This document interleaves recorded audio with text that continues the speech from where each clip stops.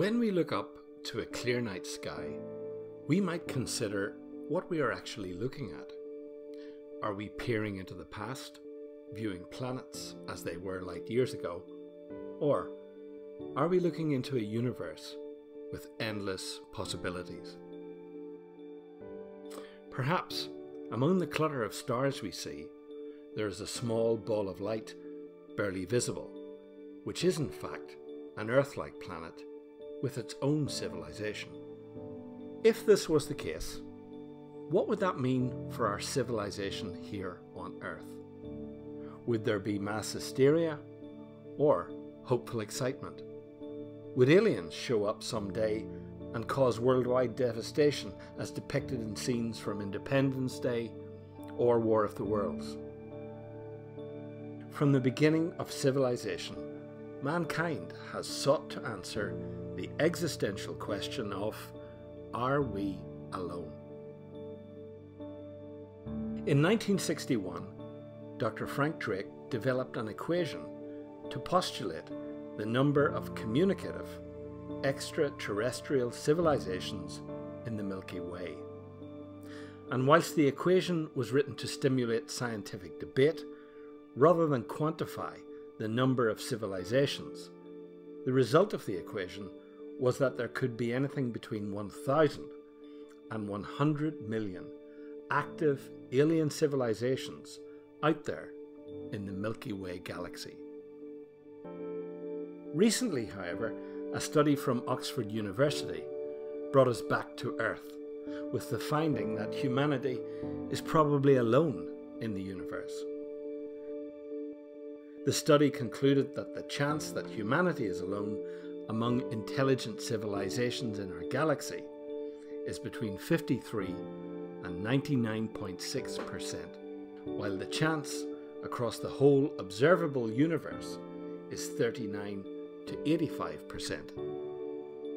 Perhaps, in pondering both possibilities, the quote from Arthur C. Clarke might spring to mind. Two possibilities exist. Either we are alone in the universe, or we are not. Both are equally terrifying. On one side of the coin, if we are not alone, we would have to ask, what is our place in the universe? How would such discovery impact on religious belief, particularly that which tells us that we have been created in God's image? How would it affect the views of non-believers and many in scientific circles who would reject out of hand the notion of there being a grand design? Alternatively, if we discover that we are alone, how does this affect theism, and what does it mean for the future of humanity? If it's just about ourselves alone as a seemingly earthbound race, what is the point to life? Is it all just a matter of chance?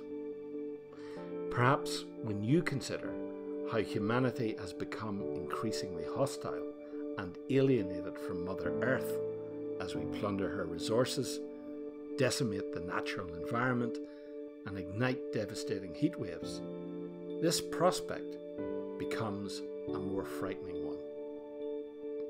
As a civilization, we are at an inflection point, regardless of whether ET exists or not, because humanity at large is now our biggest existential threat, and it seems our answer to this problem is to spread it, rather than solve it. Scientists such as Stephen Hawking have suggested that to ensure our survival as a civilization, we should look to colonize other planets such as Mars, which now appears to offer real possibilities for life through its underground water resources. But by doing this, would anything really change in mankind? As alien planet looters, would our desire to consume continue to outstrip supply? If alien life is life that occurs outside of our earthly plane, then our history, our not so blind science, our innate instinct, and our intelligence already point to the conclusion that we are not alone.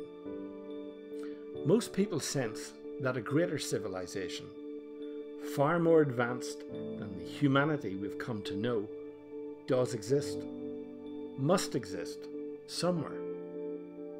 Perhaps, unlike the night sky before us, it's known and yet unknown to us. The question, therefore, is not whether a life quite alien to ours exists, but rather more, where is it and what is it?